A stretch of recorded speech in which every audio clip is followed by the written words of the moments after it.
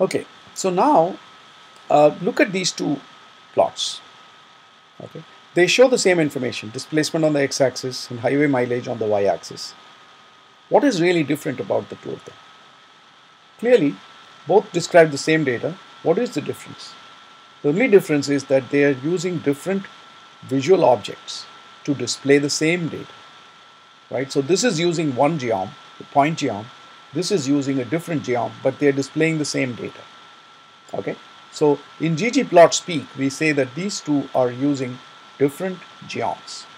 Okay, so this plot would be generated by geom point, and of course we already know the aesthetic is x is displacement, y is highway. We know that. This is using the same aesthetic, x is displacement, y is highway, but the geometric that it's using is geom smooth.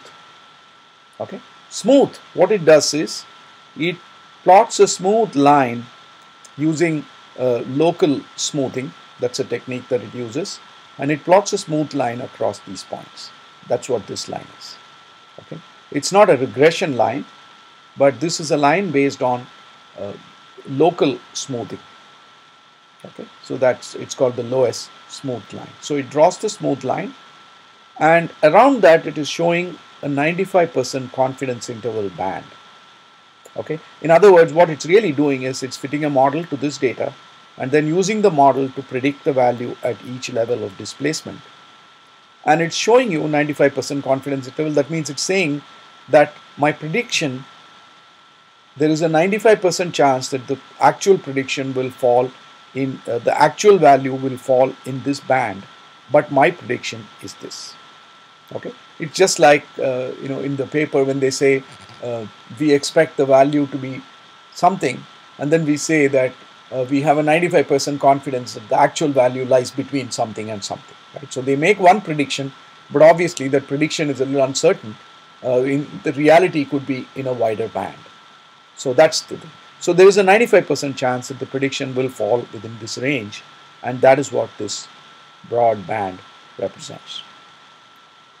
Okay, so that's the geom smooth, right? So you can have the same aesthetics, but if you change the geom, then the graph that appears would be different.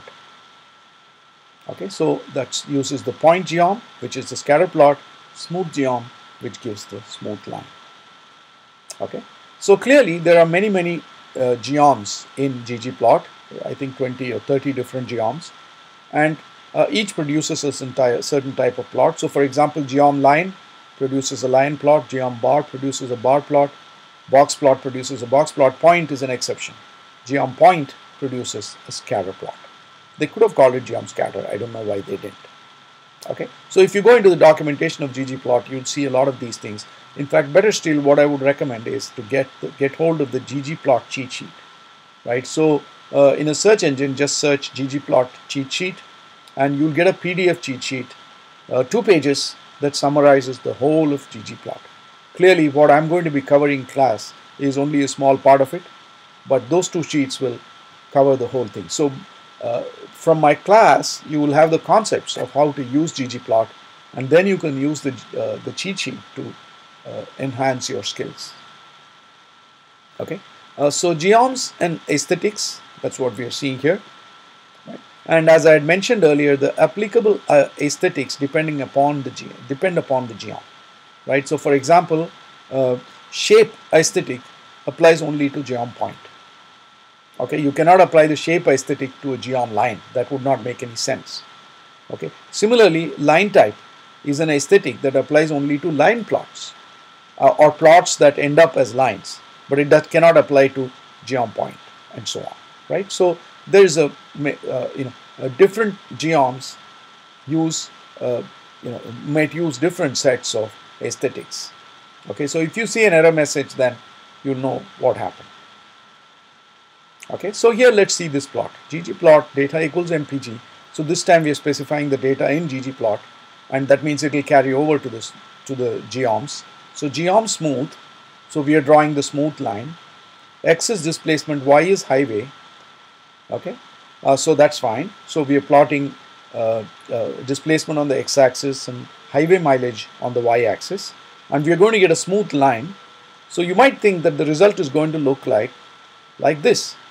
right? Displacement and highway going to look like this. But see what we are doing then. We have now said line type is drive, meaning front wheel, rear wheel, four wheel. That's the value of this. So we are saying make the type of the line depend upon the kind of drive that the car has. So implicitly what we are saying is, and remember this line type is inside aesthetic, right? In fact, I should have displayed it like that. It's inside aesthetic. The aesthetic parenthesis open here and it closes here. Okay, so what we are actually ending up saying is plot a separate line for cars of each drive, right? So give me a separate smooth line for four-wheel drive cars. Give me a separate smooth line for front wheel and rear wheel. So this will actually have three smooth lines. So what you're seeing here. This is one smooth line that corresponds to the four-wheel drive cars. This is the second smooth line corresponding to the front-wheel drive cars. This is the third smooth line corresponding to the rear-wheel drive cars. Okay. And once again, when you see comparisons like this, a lot of things jump out, right? So if you look at the four-wheel drive cars, you can see there's a very clear pattern. With the front-wheel drive cars, you see that up to a point, the mileage increases with the size of the engine, displacement of the engine. But after that, it seems to plateau off. Just not plateau off, but level off at this lower level. Right? That is interesting. We need to examine why that is happening. Okay, and then with front-wheel drive cars, the pattern is even more peculiar. The efficiency decreases with displacement as you would expect, but then it starts increasing with displacement after a while. Okay, so these are some peculiar things that are going on. I'm sure this part of it is related to those, those sports cars that we saw earlier, the two-seater sports cars. Possible. I mean, just generating questions for us to explore and understand the data better. Right? Another thing you will also notice is that if you see that the band is pretty narrow, as opposed to the band here being very large, usually the band will be very large if the sample size is very small, right? Because with very small sample size, your confidence intervals will become huge because uncertainty increases. You're making a decision based on very few samples that you have, okay? Very few data sets, data points that you have. So maybe some of these anomalies that we are seeing are just happening because of that. There are some few exceptional case cars sitting at these extremes and they are skewing the data. Whatever it is, it gives us some fodder to think about. Okay. So here now we are saying line type is drive, color is also drive. Okay. So now each of the lines is going to have a different color. Right. So this is exactly like the previous plot, except that we now added additional emphasis by doing the color. Oh, by the way, we also added two geoms in the same plot. Okay, that is interesting. So we said ggplot data is MPG, that is fine. Then we said geom point and color equals drive. So we got the scatter plot with the color based on drive. And here, geom smooth, the line type is based on drive, the color is based on drive. Okay. So notice how it made the legend based on both the line type and the color. Okay. So it did that. That is pretty powerful. Okay. So you can add these things. You can. What this is showing you is that you could have multiple geoms on the same plot on different layers, and if you have the aesthetics mapping things in both the geoms based on the same variable, then it intelligently converts the legend as well, which is pretty smart.